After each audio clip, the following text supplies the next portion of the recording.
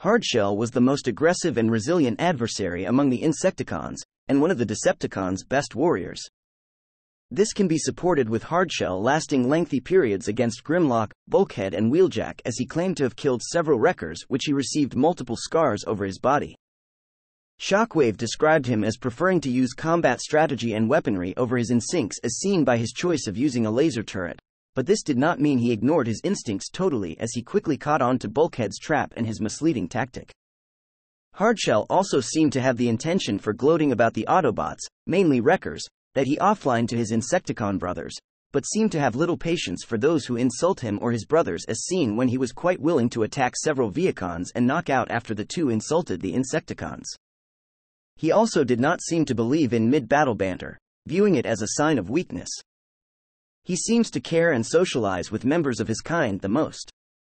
He wasn't hesitant in nearly killing Wheeljack, but he seemed startled when Miko had blasted the missiles from the jackhammer which had ended his life.